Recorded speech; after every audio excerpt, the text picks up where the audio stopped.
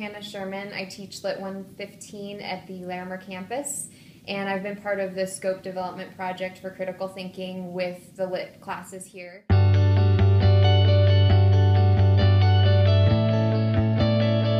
Basically what I did is I just decided I'm going to break this down. I'm going to make it very manageable for students. So it was not hard for me to implement, I want to say. It felt very natural to create homework assignments that basically gave students the opportunity to practice with the critical thinking elements of the assessment. So I built in 8 to 10 homework assignments that related to this assessment. I used the language of the assessment. I basically gave them the exact same prompt, but I tailored it to news stories or to poems, to the plays that we read, and so they were practicing it once every couple of weeks throughout the semester, and they were hearing the language. I don't think it was foreign to them at all when it came time to actually practice then in exams.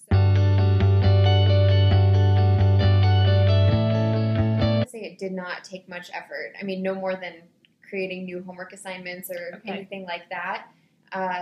Like I said, I set up homework assignments. So I sort of knew every couple of weeks I want to have them doing something that relates to this. So they're getting started early on in the semester, thinking that everything we do is working towards this final assessment. And I see that as a very positive thing.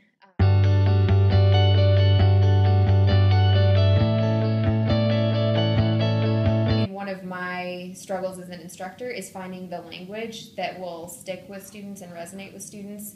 So one of the advantages of the assessment is it gives us a common language, not only as instructors, but then we can use that language with our students, and if nothing else, we can fall back on that language all the time. If we've set up, here's what we mean by critical thinking, here's what we mean by analysis, now we're using one word to really hone in on a goal, rather than, again, for me, I think I spent a lot of semesters going, well, we're analyzing, and any number of synonyms for analysis that students were like, well, wait, is this the same as analysis? Is it different? So now I have a concrete toolbox of words and language, and it's like we're all speaking the same language rather than speaking different dialects and ending up confused in that.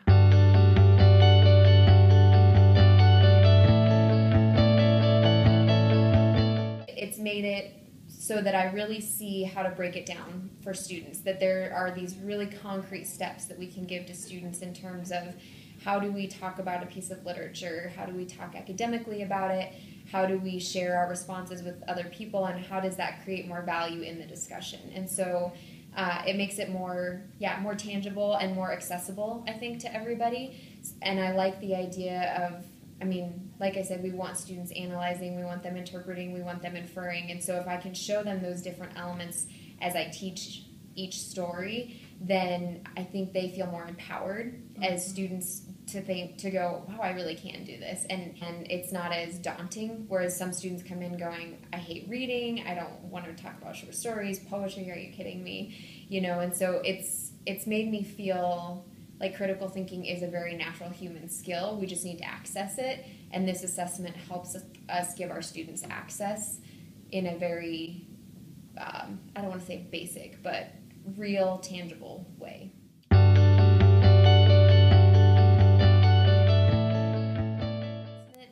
They are latching onto that language. So I think that's a good first step. When they turn in those homework assignments or in the first few weeks or even the whole first unit, they're looking at the language that I've used in the prompt, and they're being very deliberate about using that language themselves. So that's the first step. By the time we get through the second unit, now they have taken that language and they've actually expanded on it, and they're saying, okay, well, what I mean by this is I get to see their progression in a more real way, in a more holistic way, because I can see, they went from just using the language to elaborating on what that language means to finally giving me a whole sense of why this is all important and how it's significant.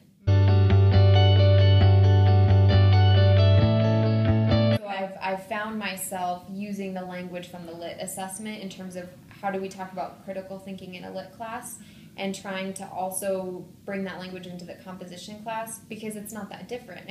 When you practice the skills of analysis and interpretation in a composition course, you're doing the same thing. maybe your end goal is a little bit different, or you're using it in a different context, but the reality is those skills are entirely transferable. And so I find that my students who take my lit class first and then go to comp, they're going, oh yeah, I get this, I did this already, you know, and vice versa. Now that I've been able to bring that into my composition class, I feel like my students are going, oh, this isn't unfamiliar territory for me, if they then go into my lit class later on. And so that common language, I think, extends beyond the lit department to anywhere else that we're talking about critical thinking. We all are talking about the same set of skills, and we hope the students will get the same thing out of that process, essentially. And that's really fun to see, because you use critical thinking in everything, but if we can make them aware of it and make them own it, then I think it is more empowering for them.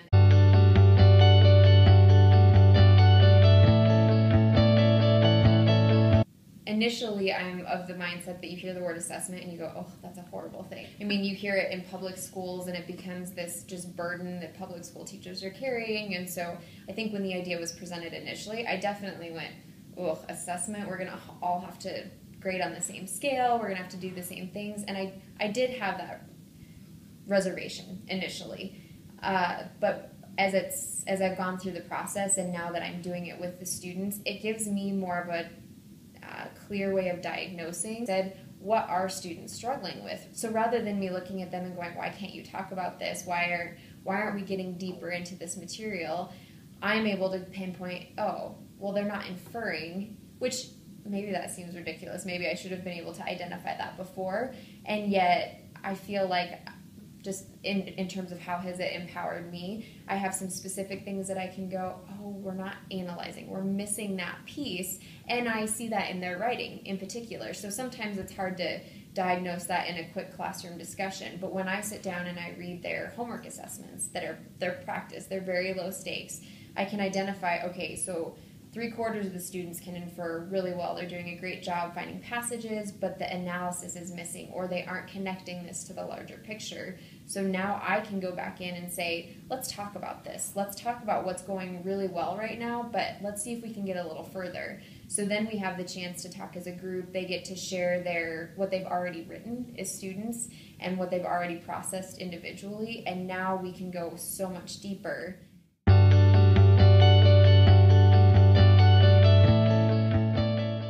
And it actually gave me a more tangible way of assessing them throughout the semester rather than just in a multiple choice exam, which I really appreciated. I felt like we were being much more productive in our discussions. And so time-wise, thought-wise, once we had that assessment in place, I felt like it was very, very natural, pretty basic.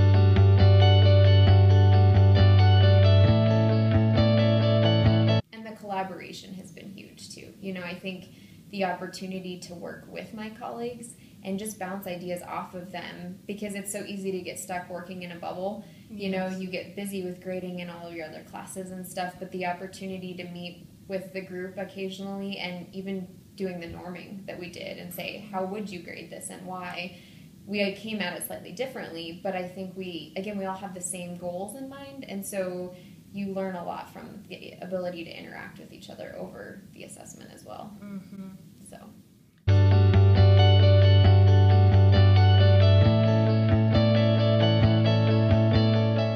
I think my favorite example, and I probably should experiment with this a little bit, but I've always started with fiction and then moved to poetry and then to drama. And so this semester in particular, I had a group of students who were avid readers outside the classroom. So initially when I started introducing this language and trying to push them to think critically rather than just talk without boundaries, you know, talk without those sort of corralling ideas, they were a little bit resistant. They had their pushback. They're like, why can't we just talk about the story? And I said, we can, but if we really want to get deeper, that's why we want to use this language. That's why we want to use these tools. And they floundered and struggled and resisted a little bit through that first unit, but they still followed along a little bit and made some efforts. Then we get to poetry, and I feel like students most of the time go, poetry, ugh, it's awful, I hate it, you know.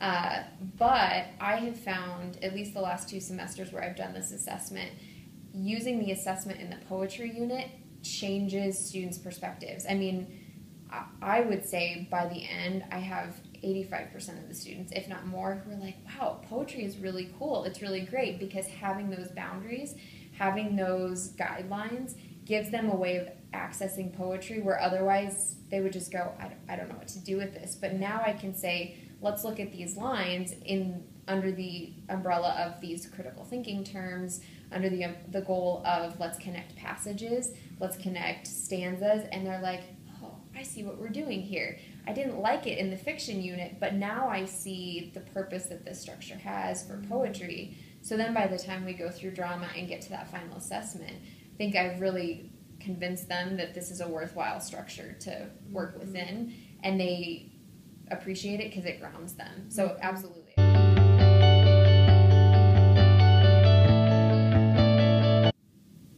It's reinforced that literature is accessible to everyone. I mean, I think I wanted to believe that always, but it's made me even more aware of, I mean, for example, I was always someone who looked at theme in literature, and that was my focal point, and how is the theme developed?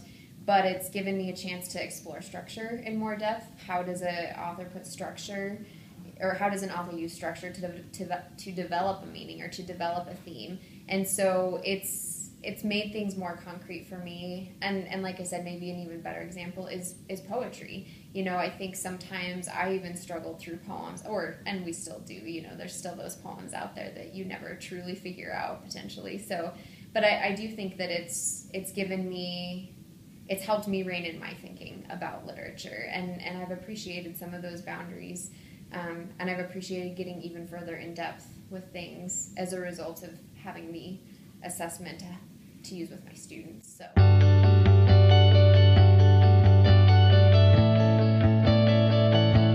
I would say that I see a lot of value in working with the scopes. Like I said, I think if you're part of a team where everyone else is doing it, there's so many opportunities for collaboration. There's so many opportunities to bounce ideas off of someone else who's doing or who's attempting to do the same thing that you are, and that can be very beneficial. We always want to be learning and growing as instructors. We want to be improving and presenting information to the best of our abilities. And I think the scope just gives us a chance to step back and really evaluate, how am I presenting the material in the classroom?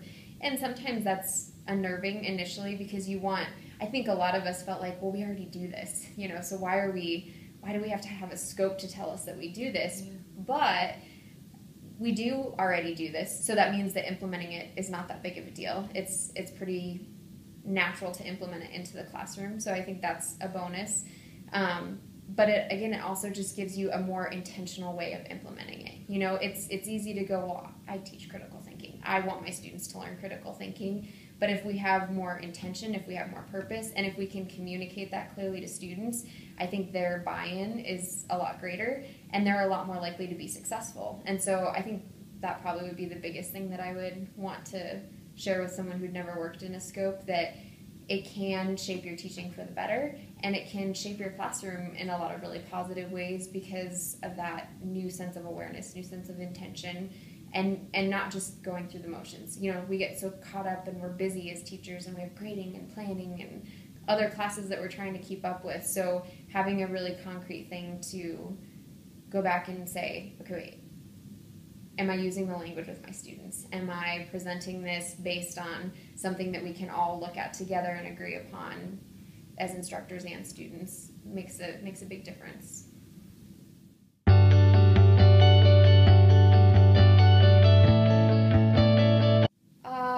I will say it's been sort of fun to read evaluations, or I give end of the semester reflections, and whether my students are buttering me up or not, I have no idea. But I have seen, because of these, and even if it's just buzzwords that I'm using or this language that I'm emphasizing all semester long, I'm getting a lot of students who are going, I really learned to think critically. And sometimes they're saying that, I mean, it's a 115 class, so I may have a student for their first time in college ever, but they're coming in and they're going, I've learned what it means to think critically for the first time. And so that, as an instructor, you're like, yes, I have accomplished something, I've done my job.